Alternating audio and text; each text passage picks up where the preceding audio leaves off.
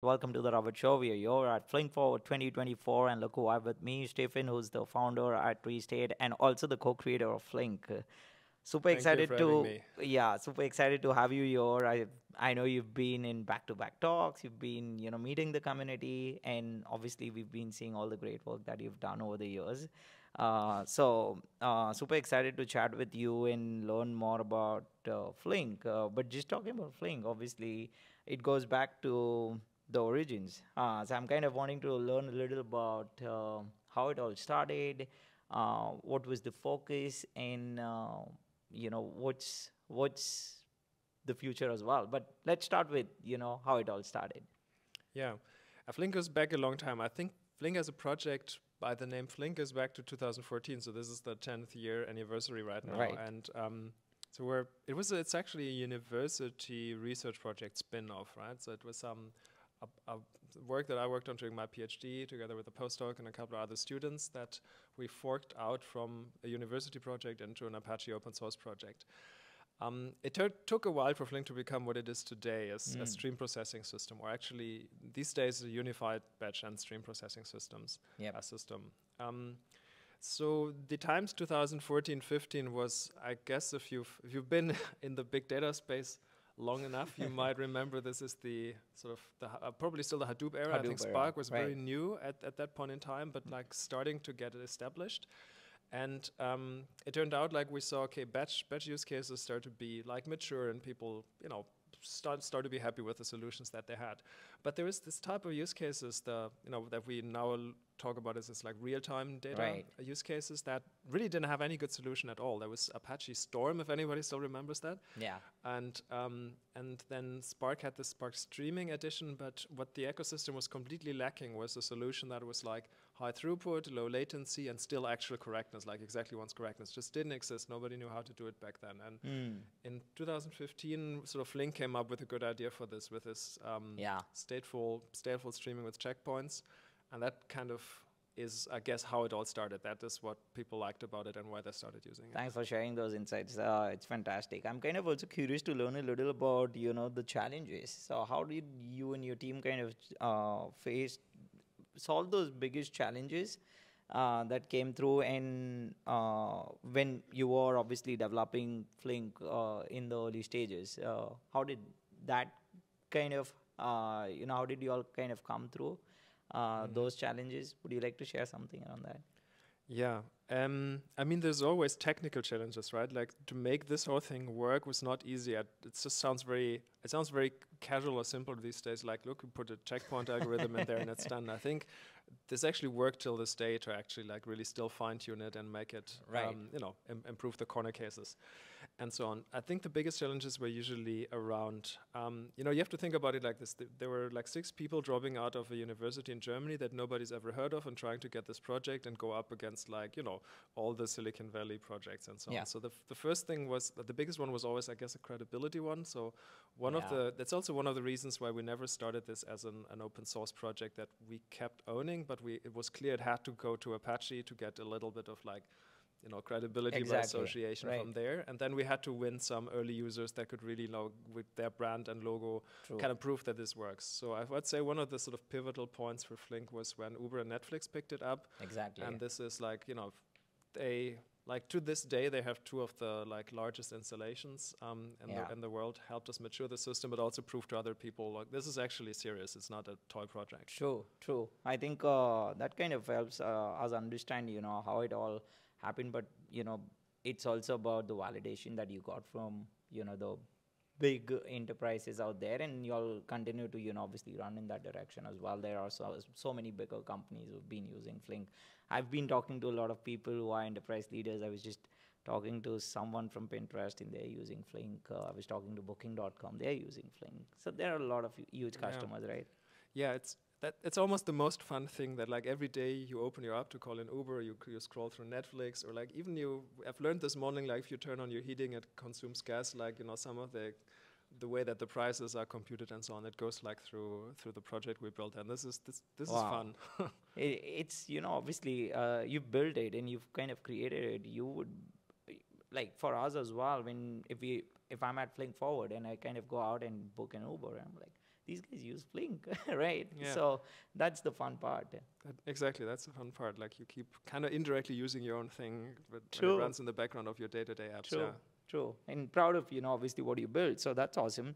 I'm also just on this topic itself, I'm kind of interested to also know a little about the market and what was Flink's impact on the market. So when Flink was introduced, what made it stand out in the stream processing landscape? Would you like to share a little about that? Yeah, it goes back to this, this time when the only things that were there were like Storm and Spark streaming, and it was pretty clear if stream processing was actually back then considered not a correct thing. It was considered like an approximation tool, so you could get some approximate real-time data, and then you would actually have a slower batch layer to really compute the accurate results. Right.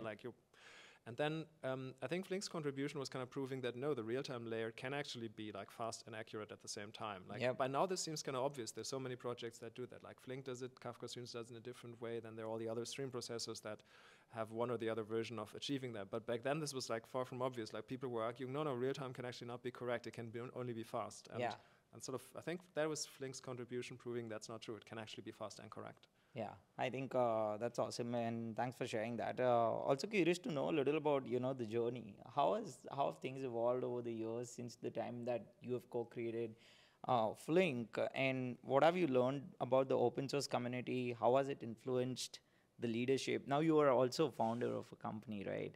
So how does it all work? Yeah, that's probably an hour-long answer that I have to give you. No, but like in short, maybe open source is incredibly challenging and rewarding at the same point in time. The journey that we took was, we basically the whole story. Also, I think it's one of the reasons why Flink has this like truly global community with lots of actual backers in the more Western hemisphere, a lot of backers in the Eastern hemisphere, and so on. And it's a great way to bring actually people together and collaborate, and they bring very different mindset and properties and skills and views on things, like from the different parts of the world. That it's one of the ways to really get the best out of the whole world, like with a global open source community. Yeah, it's probably I would say the single most rewarding thing in everything, to see how this has all unfolded. That's awesome. I'm kind of also curious to learn a little about Restate. What do you guys do there? What's the aim? Yeah, so if you're coming from the Flink side, or let's say, stream processing side in general, stream processing, you can think of it as analytics over events, almost like, an OLAP database, but, with events. Okay. Computes queries based on changing events, changes output, right? But it's very analytical. Restate is basically the other side of things. When we looked at what other applications do people build on events, what do they build on Kafka, on logs and so on, where do the stuff that gets computed in Flink end up? It ends up in some sort of microservices, right? And if you try to build durable microservices, that's a terribly hard thing to do, like still today. Yeah. I mean, the term microservice blues doesn't come from nothing, and there's like lots of factors contributing to that, but just like the complexity of reliable microservices is one. And Restate kind of takes the idea and say, stream processing has this magic resilience and correctness. Like it's exactly once, and you don't really code for it. It just like knows how to do it. Like, can we get a bit of that magic to distributed microservices as well, to the transactional side of event-driven applications? And Restate is basically that, like stream processing magic for your transactional microservices. That's awesome. I think it's very interesting and very timely wise as well. It is something which is pretty hot in this space. So you'll have built something pretty interesting there. Also, want a little bit of advice for the developers and the engineers out there who are getting into the streaming space, the data streaming, data processing space. What advice would you give them if they're just starting in the journey, or if they are at least a few years in the game? Yeah, I think there's maybe two things. If you have an idea and you think it's really good, don't be discouraged if people don't immediately like it, because it's going to happen. Like we had this a lot when we started our company. Yeah. Like nobody actually wanted to believe that we can build anything, because we're not the typical profile of there's at least two founders that have done something before and a big Silicon Valley investor in this.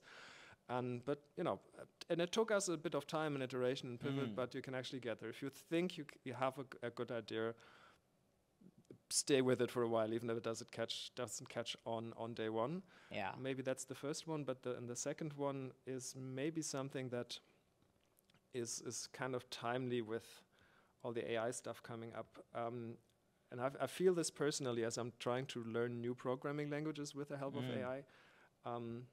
I think it's very worthwhile to still go deep in the details and go deep in the basics. Like, you still want to, I think, understand the principles of how a database works, even if the AI can write the SQL statements for you, because ultimately this is what's going to differentiate you as a developer in the end and allow you to also understand the nasty corner cases that maybe the AI doesn't get right. If you don't have that, then maybe there's really diminishing differentiation between you and the next AI programmer. So I think it's more worth than ever to go deep in the fundamentals and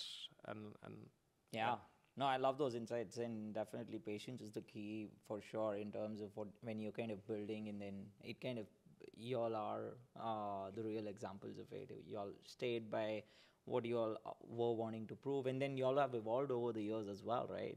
You need to evolve with time, so that is important too. But I think those are great points, Stephan. One quick question for our audience, and last one, which is, if folks want to reach out to you, learn more about Restate, learn more about Flink, or anything else in the open source community as well, where can they do that? You can find Restate at restate.dev. You can find me on Twitter. Just shoot me a message. Okay. I'm Stephan Ewen on Twitter, and otherwise LinkedIn. Fantastic. I'm the guy that looks like me, I guess. Thanks, Stephan, for chatting with us on the Rabbit Show. Such a pleasure, and great talks that you've done at Flink Forward 2024. Thank you for having me. Thank you very much. Thank you, everyone, for joining us today.